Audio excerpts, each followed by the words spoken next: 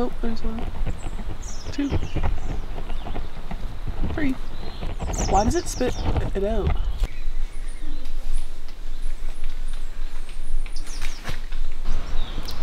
Studying insects in books and labs is great, but if you really want to learn about them, you have to study them in their natural habitat. That's why our group of 14 students and 2 professors from the University of Guelph headed for Ecuador's tropical cloud forest on a field entomology course. Drs. Steve Marshall, Cynthia Scott-Dupree, and Gard Otis have been traveling the world with entomology students for the past 20 years. These professors share their lifelong passion for insects and their thirst for discovery, and inspire many students to pursue further training in insect classification and behavior.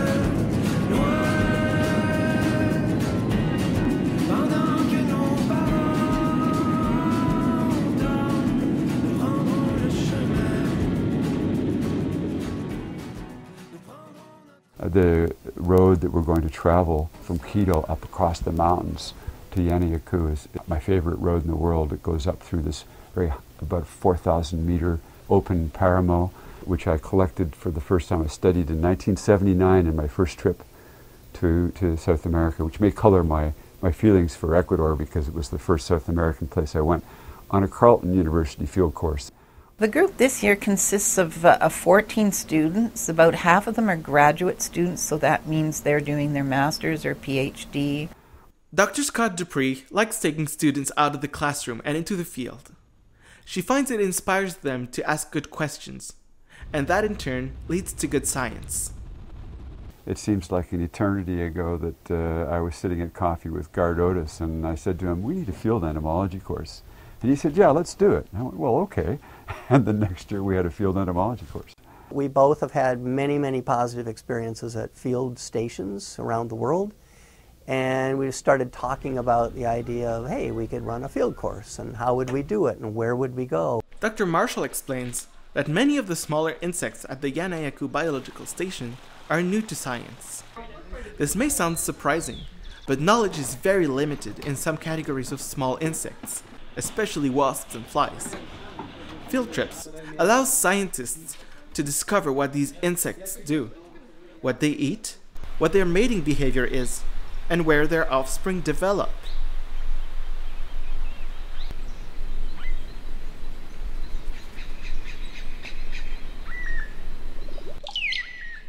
Ecuador is a special country in many ways. It's certainly one of the best countries in the world for seeing a variety of flora and fauna in a small area. Most days begin with a short meeting. Jose, the station manager and trail guide, informs us we arrived right in the middle of the rainy season. Forecast is for rain every single day, but no one anticipated just how muddy the trails would be.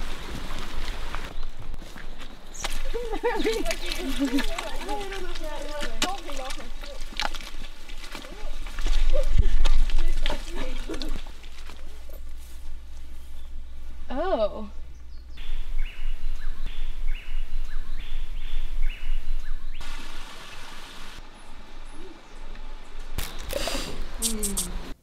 Probably the best way they discover they like insects is through this field entomology course. Now that being said, a lot of them have already taken like a basic entomology course, so they're already maybe interested in insects.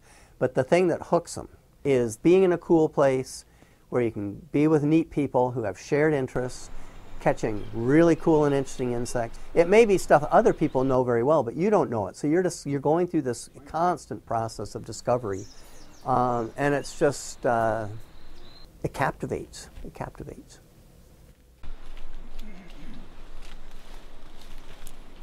Photos taken with cell phone cameras these days are generally good enough to identify large insects.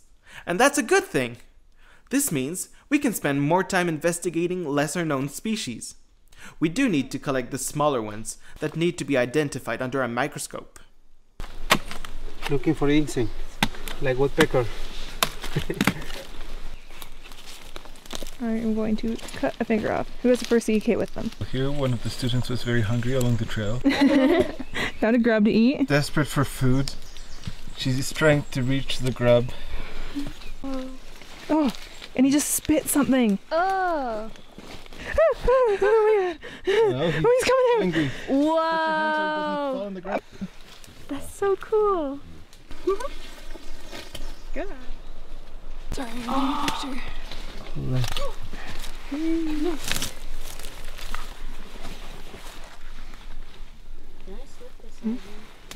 Make like a cave and then feel safe, and then when a little bit unopen. Okay. Because Yeah. feel a little bit safe, and then we can up slow. Okay. When do I do it? Maybe now. Ready? Yeah, open stuff. Yeah, see. Oh wow. Aww. She's thinking let's hide inside the cave. No, it's not. Hikes through the jungle are filled with surprising encounters. Riley found a giant earthworm crawling under some wet leaves. While they're much bigger than those we encounter in Canada, they're absolutely harmless and easy to handle. It's like a snake, but it's a worm. We can't really see it with the camera, but when you take the worm in your hands, you can feel the tiny rigid hairs on the surface of their skin. It's really cool. Okay, ready? Yes. Ready? If I get a disease. Who wants it? Jose was right about the forecast. We had a torrential downpour midway through our hike. Keeping the camera dry was really challenging.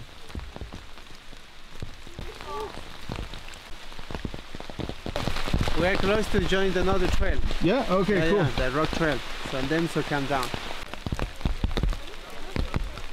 This is part of the adventure.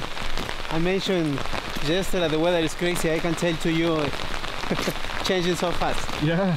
The weather. Yeah, right, he wasn't kidding about the rain. Jose showed us how to craft water repellent gear using giant leaves and a machete. Maybe we could start a trend. Every night we gather for Bug of the Day. This is an opportunity for students to show and tell the cool stuff they found during the day.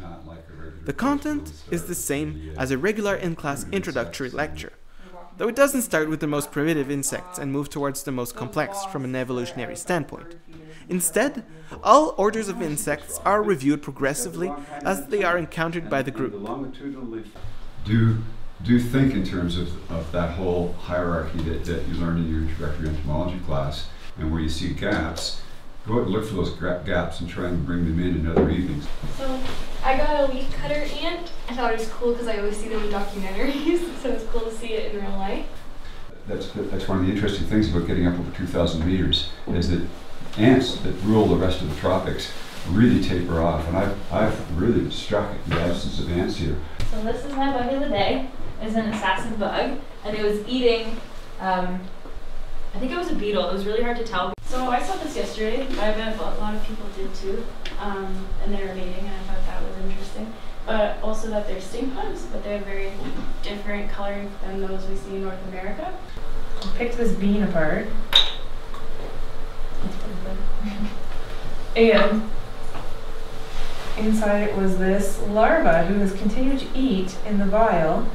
As I was picking the bean apart, it just withdrew further and further into the hole. And then when I got to like a critical point, it like ejected this black goop from its mouth and then just like ran.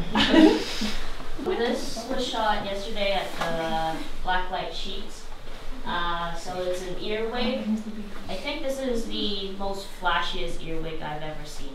Steve mentioned last night that there's these type of caterpillars around here, and yeah, I didn't want to get too close to this guy just because I didn't know if he's poisonous or toxic or not, so. you see what I mean? We will cover the entire insecta and we'll have a really good familiarity with the fauna here. At night, we use a mercury vapor light near a sheet of white cloth to attract nocturnal insects. It's a great way to meet the critters that hide during the day. Light? Yeah.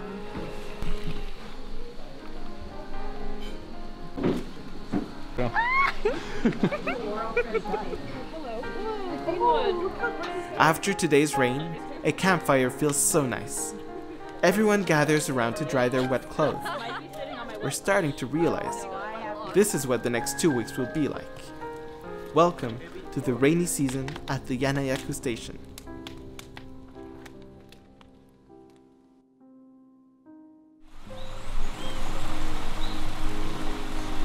Trail expeditions and insect observations keep us busy. We brainstorm on experiments to run in the forest and how to evaluate insect behavior. So far, we've been working at 2100 meters above sea level. As you could tell from the way we're dressed, it's cold and humid at the station. But today we're headed to Narupa-Yaku, which is only 1,000 meters above sea level. We're looking forward to its warmer weather. One of the things we wanted to achieve was giving students an opportunity to experience the kinds of things that drove us to get involved in entomology. We're going to the place we call Narupa-Yaku, that way. If you see the down, see the rod, there's like a curve there, the green station, this is the oil station, and we have to go the right a little bit, like maybe 5 kilometers inside. So Loreto Road we call, so we're going that place. Nice. We arrive at Narupa-Yaku, and it is much warmer. The place is swarming with life, especially ants and bees.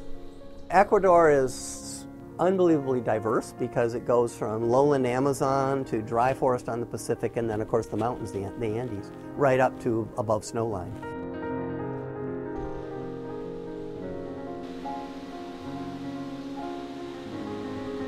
They're not eggs, they're larvae, they're moving. There's a pupa there too. Sugarcane grows everywhere around here. Cut open a stalk with your pocket knife, and you get to experience a pure and natural sugar rush. It's very sweet. So good.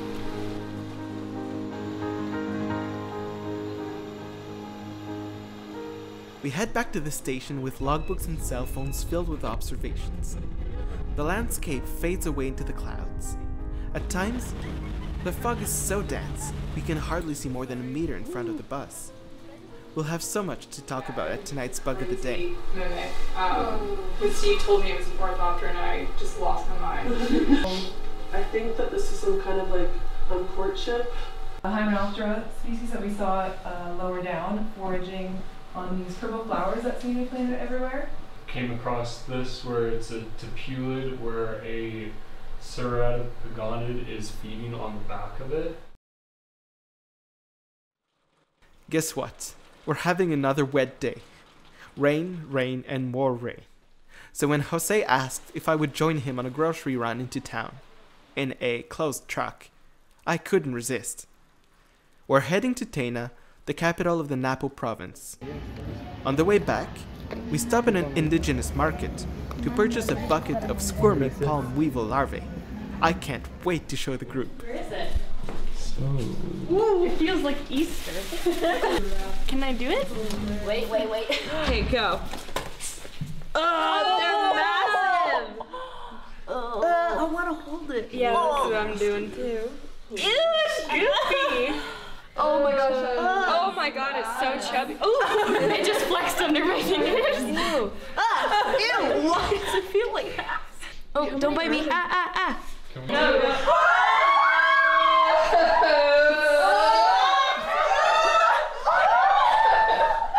It's still going? Are you in purgatory right now? The larvae, called chantacuros, are considered to be a local delicacy. Alejandro, our chef, offered to cook them just the way he likes them, with a touch of salt and lemon. Entomophagy, the practice of eating insects, is rare in Canada. It is not for the faint of heart, but it is a very eco-friendly way to get your protein. Ooh, they're warm. Guys, I can't do it. Okay, I don't know if we can bring it. I suddenly changed my mind. It smells kind of It's good, super actually. buttery. I can't. Is there enough? Negative. Come on, negative. I have a half. Does someone want a half? Yeah, it's actually not bad. They're delicious. I don't want any more. I want to try it. Does anyone want Charles! Charles! Charles! You don't eat it, you give it an Oh. It's good. It's good. It's really good. Go. Well, you don't smell it before you eat it. Come on. No, it's dripping. Oh god, it's dripping. Between you and I just didn't have the stomach for it. I licked it. Oh yeah, like popcorn. It was very salty, but that's it. It tasted like the popcorn. Yeah, let's go, folks. Bag of the day. After this exciting culinary experience, it's time for another round of Bug of the Day. Student projects are progressing well, and soon it will be time to share our findings. This is the fruits of my labor. This is Micropizid, the Skypopus, so that's a genus that I've been looking for this whole time. The coloring is really cool. So it's got these jacked arms. So it's like a stink bug nymph. You can actually see it eating. I thought something was actually on its back. This is a Lepidopteran caterpillar that we found in our brief period of sunshine we had on Monday. So this is the food item for the female. The antennae extend out to here, and they're quite long. And I found this guy. He was very green, kind of small. And But that is not a hummingbird. It's a hummingbird moth. This looks like the Eye of Sauron from Lord of the Rings, and I thought it was really cool. But I was reading up on it, and it actually spits acid. But I thought it was very strange the way it was walking. And then that's a hyperparasitoid. One of the stoneflies that I collected. And then these are aphid mummies. So these have been parasitized. The rain today was kind of opportune, because now you can spend time in the field with less stress, because you've got the backbone of your large work done. And many of you have quite a bit of it already done, which is impressive. Our trip is one adventure after another. On day 10, we were off to explore caves filled with whipped scorpions. I know that sounds like the last thing a normal human being would want to do, but for entomologists like us, it's like winning the lottery. Whipped scorpions aren't dangerous. They may expel a vinegar-like substance when they feel threatened. It smells bad, but it's completely harmless. It's so dark in the caves, I had to switch the camera into infrared mode. That's why you're seeing everything in black and white. Water is constantly dripping from the ceiling, and this creates stunning stalactites and stalagmites and a number of tiny pools. I wouldn't recommend coming down here if you're claustrophobic. The trail quickly becomes narrower to the point of having to crawl in mud to get through some passages.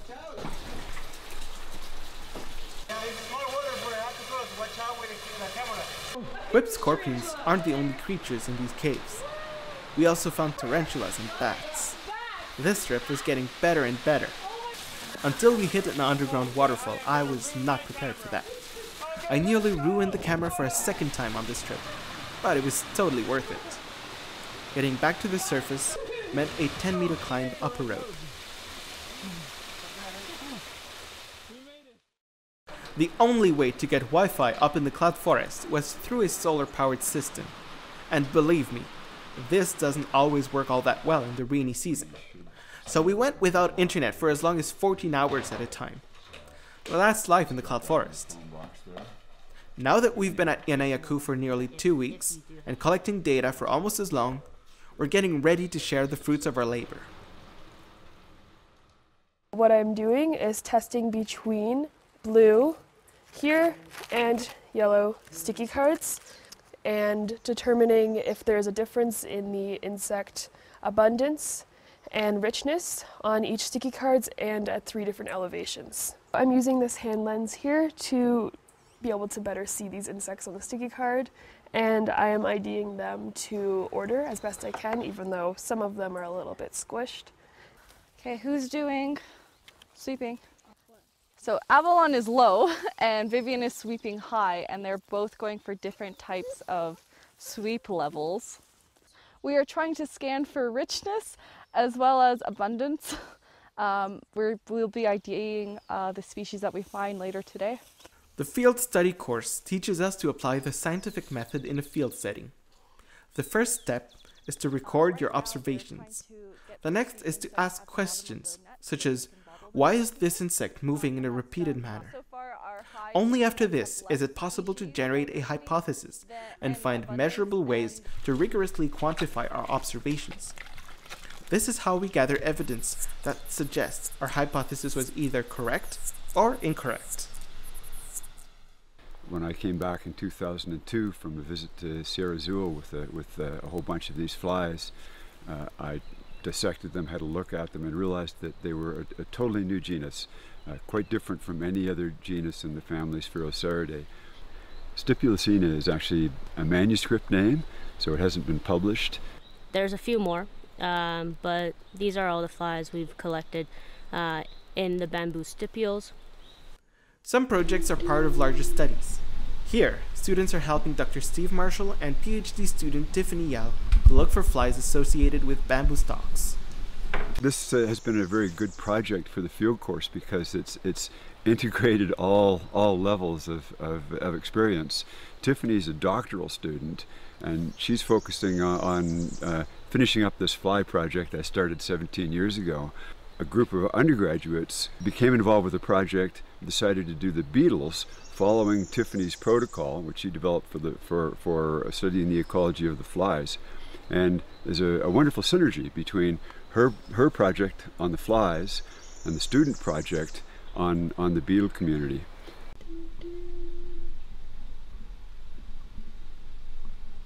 So we are sampling 2 different flower species that we found along the trail for 5 days, and we're going to compare the richness and abundance of insect species within those flowers over time.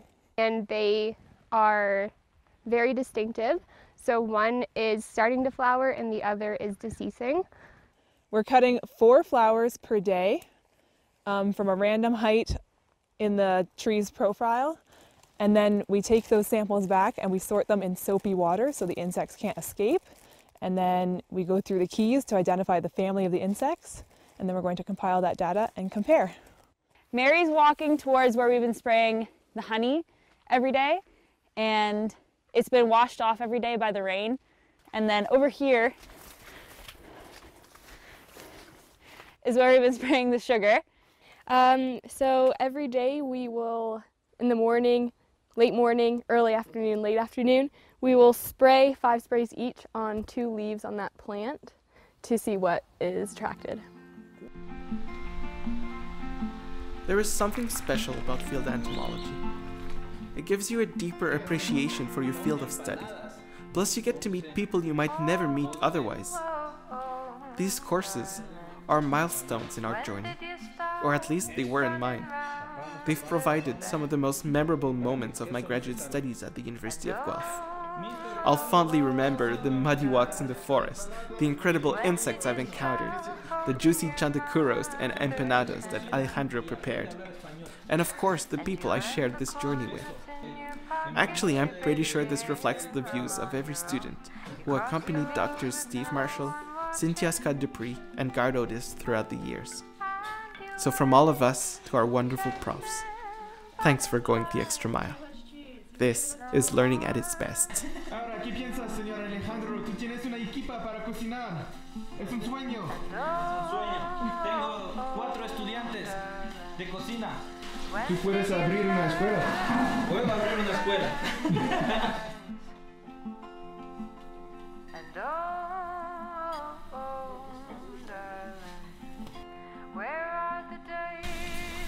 Ahora estamos friendo, ¿no?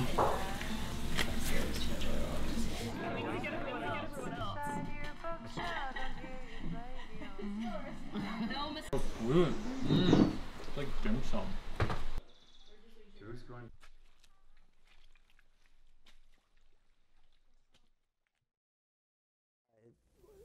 Message of advice,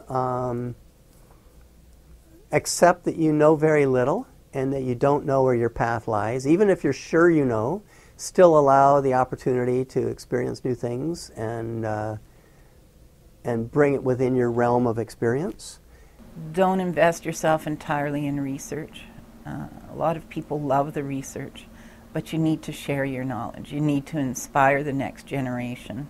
And I really think that that's the best part of these field entomology courses. The students learn a lot, but you have a chance to take them out of the classroom, put them in nature, let them experience in real time what's out there, and teach them, inspire them. Make sure that they really enjoy what they're doing and want to share it with others. We have a debt to the planet to keep it together and to threaten a species.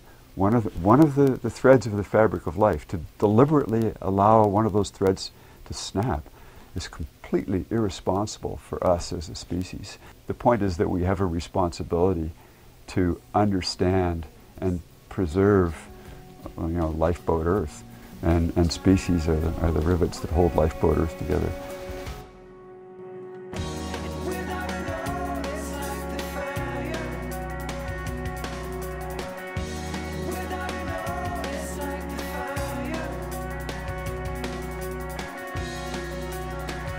You can learn all you want.